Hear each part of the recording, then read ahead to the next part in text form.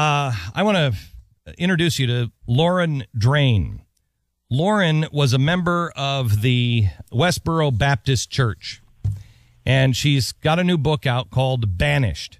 And she talks about what it was like to be in the church. And we never talk about the Westboro Baptist Church because we find them to be really dangerously crazy. But Lauren got into the Westboro Baptist Church. Her father was working on a film and then decided he liked it. And Lauren is here to tell us about being in it and getting out of it. Welcome to the program, Lauren. Hi, thanks for having me. Sure. Your dad sold your baseball card collection along with a signed Babe Ruth card in order to fund the move so you guys could join the Westboro Baptist Church. How did this happen?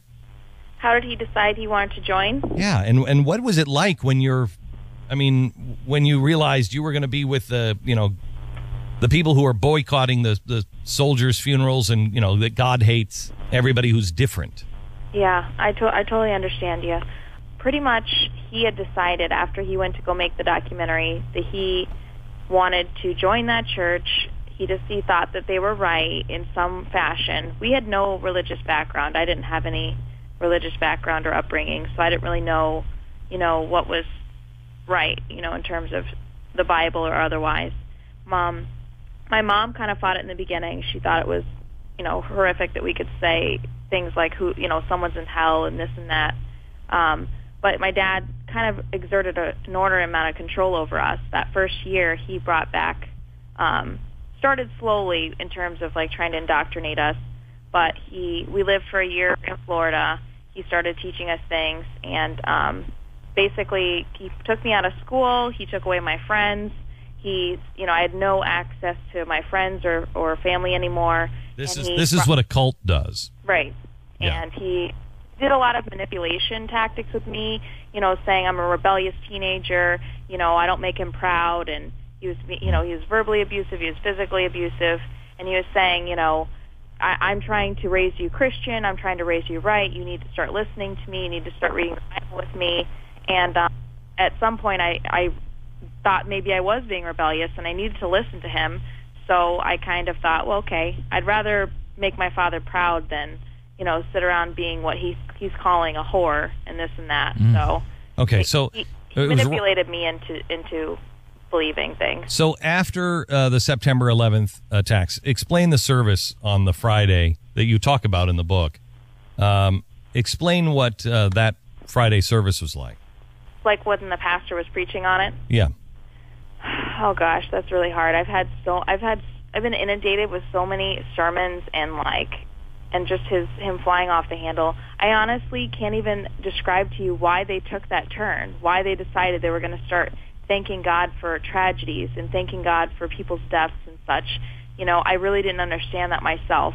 And they attribute everything to, if homosexuals are ruining the country, and they attribute everything to that. They therefore somehow make a connection that if homosexuals are to blame, acceptance of homosexuals are to blame, therefore God is going to punish the country in, Exhibit A, B, C, whatever. And not just that, Lauren, but everybody who, I guess, doesn't fight against them or try to expel them let me is hated by God? This is part of what you wrote in the book. Amazing. You said how many people you suppose were working in that massively composed building structure called those World Trade Center buildings, the Twin Towers. There were 5,000 or 10,000 killed, and counting all those passengers in the airplanes. It's very likely that every last single one of them, and I'm going to change the words, but who God hates if you've ever seen their signs. I'm going to change their words with the other F word to homosexual. Mm-hmm. But every last one of them was a homosexual or an F enabler. So in other words, everybody was either homosexual or enabling the homosexuals, and that's why God wiped them off the face of the earth. Yeah, they're pretty obsessed with that topic. It's kind of ridiculous. Yeah. I couldn't help but notice that. What is who are these people? Who are they? Yeah. Obviously, they're following a passionate personal agenda of the pastor, and have never really questioned where it really all started, or if it's even something that's extreme. I mean, it's one thing to hold an opinion about something. It's another to make a whole, ministry over and blame everyone in the entire world over something that you might be against. Yeah, and to try to take advantage of the families of soldiers who have died in battle, to try to take advantage of their grief and make it even more powerful grief, and make it even worse for that family and their friends.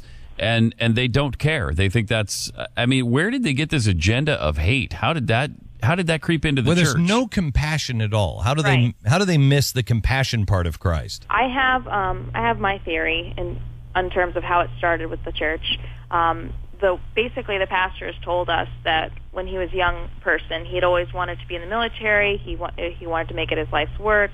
He's a Boy Scout, an Eagle Scout. He graduated with honors, and he actually was at West Point for a few days and decided he did not want to be in the military anymore. And in fact, he had some religious, experience, and now he wanted to preach against sexual immorality, and has ever since hated the military and hated homosexuals. So I guess you can draw your own conclusions there. So you think he doth protest a little too much? Yeah. He may have had a little experience of his own. You think he was the... That's interesting. Did you ever get a feeling that he was the aggressor, or was he the catcher or receiver in that situation? Nicely put. I have no idea. I know he hates that question, though, if you ask him. Oh, I know. He walks away every time. Yeah. But. Lauren, how old were you when all of this started with the hatred and showing up at funerals and all of that? The funeral picketing didn't start till 2005. I think my father brought us there in 2001. So I must have been around 19 or so. And you say that those were thrilling. I said it was thrilling. Yeah. I know that they made you feel like you're on a religious high. They're basically telling you, this is the epitome of your Christianity, is to protest things and to tell people their sins are taking them to hell, and that's why they're, dying and such. So I was constantly being inundated with this brainwashing mentality that that's what I was supposed to do as a good Christian, and they would use certain, verses to bring that message to us, and I had no other influence. I had no other spot to really question things, and it wasn't until I got a little bit older, like 19, 20, 21, where I was starting to read things on my own and say, this doesn't match up with the other things I'm reading, and I'm not buying into all of it. But it's a scary thing to raise your voice to everyone who's ever, been in your life and been your elder and been your guidance and everything. It's kind of scary. I mean, even your little sister was turned against you within a week. Oh, yeah. But, I don't blame her. She's being manipulated just as much as I was. And her own membership / family relations is being threatened if she were to dare protect me. But you weren't... do you have any relationship with your family now? Do you talk to your sister? You talk to your parents at all? I'm not allowed to. That's the whole gang mentality. Okay. They cut you off, and they threaten to cut you off if you raise voice or raise opposition. They don't want any type of questioning happening in their church. They don't want any outside influence. That sounds like the plan of Satan. It's the whole programming that they do on the kids, and it's horrible. That's one of the reasons I wrote my book, is that the kids have no freedom of thought, no freedom of opinion, and if they dare question anything, they're threatened to lose their family, lose their life, God will kill them, go to hell, just all these horrible things. And of course they're going to be threatened. They're little children. They're impressionable children. But you didn't leave on your own. You were actually banished. Correct. I was brainwashed, and that just shows you how strong it is. I was 15 years old, and I was able to be brainwashed in a matter of years. Wait. Why did they banish you? And you didn't want to leave? Or you were just rebelling and you were trying to change because you're... At the time, Glenn, I was not ready to leave. Leaving would have meant leaving my family forever, having no contact with 3 siblings of mine. I was not ready, mentally prepared to leave my family. What was the moment where they banished you? They said it was me communicating with a guy online who I'd never met. But the reality of the matter is, I was asking questions. I was they wanted to make an example out of me. They wanted to be like, look, you can't ask questions. You can't stir up, trouble within the church and raise opinions and questions. We're going to make an example out of you. Not only that, but at the time they were going through the big lawsuit with the Matthew Snyder, and they felt all sorts of pressure. They thought I was going to leak information to the media. They're very conspiracy theorists, and they were thinking, well, we're just going to cut her off just in case she leaks information to the media. Lauren, I've got to take a quick break, but I just want to ask you, do you feel, I mean, because your actions have hurt an awful lot of people. Correct. Do you feel regret about what you were part of, or Absolutely, Glenn. I've openly made apologies in my book. I've openly made apologies on my fan page. I've made a YouTube video, and I'm doing everything I can to now help break up the church, bring people out, tell people I'm sorry for my horrific actions, and say that I'm ashamed of anything I was a part of there. I didn't mean to hurt people.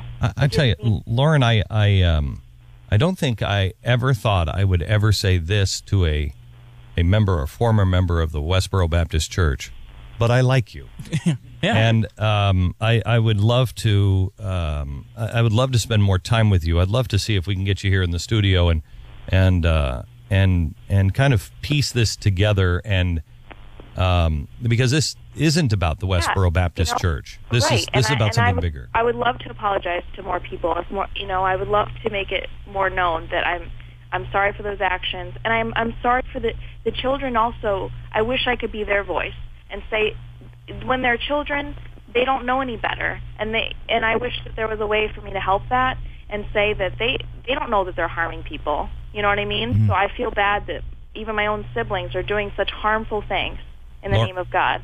Lauren, the name of the book is Banished, a memoir, surviving my years in the Westboro Baptist Church. Lauren Drain, thank you very much. Thanks so much for having me. You bet. I hope to talk to you again soon.